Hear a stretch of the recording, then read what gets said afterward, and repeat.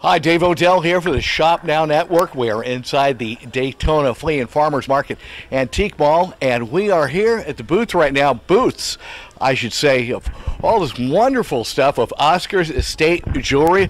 Oscar, how are you doing today? I'm doing well. How about yourself? I am doing fantastic. I'll point out some of this.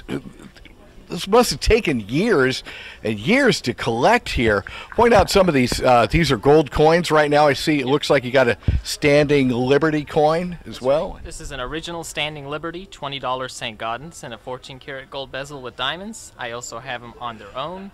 I have a few other gold coins, like a 1915 Austrian gold coin, a gold coin from Venezuela, Krugerrands, the common bullion gold coins, 50 pesos coins from Mexico, gold bars, bullion bars, Lady Fortuna, Pomp Suisse, many of the classics, newer and older, so on.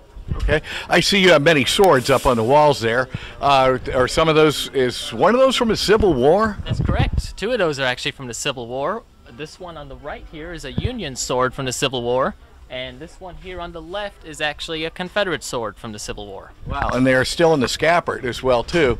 Now you've got plenty of necklaces there, and here you've got lots of watches as well too. I do, and I actually have more to put out. More to put out. Well, now moving down here, if we could, one of my favorites that I just spotted a few seconds ago is the pack of cigarettes with the presidential seal on them. So tell us about that. So those cigarettes at a time when smoking was more acceptable and popular. Glamorous. Yes, glamorous. Those were given on Air Force One, and those appear to be probably Nixon-era cigarettes. So I believe Reagan was the last president where you could get cigarettes on Air Force One, but this is a typical cigarette pack of the time when you flew Air Force One as a guest and so on. Wow, that's totally awesome. Now, we got lots of rings here as well too. How long have you guys been doing the estate sale and selling gold and jewelry, and how long have you been in business here? So over 30 years. I actually should maybe even say over 35, but I want to put it as 30 was when things really started to get established and going here.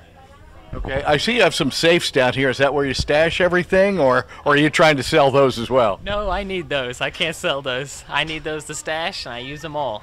Okay, so you're not going to give us a combination then. Okay, then not a problem. Now you have some belt buckles down here and some pocket watches as well too. What are some of the oldest pocket watches that you have down there? I would say the oldest would be 1850s, 1860s. There may be one in there that's a little bit earlier, driven by a chain called a Fuji. That's an early form of a pocket watch in general. Wow. Now, all sorts of stuff here. This will just blow your mind with all the jewelry that they have here and all the collectibles. They've got clocks, swords as well too, older clocks along here as well, and they've got a little bit of everything, including those cigarettes that were on Air Force One at one time. So stop by and check it out at Oscar's Estate Jewelry inside the Antique Mall right here at the Daytona Flea and Farmers Market.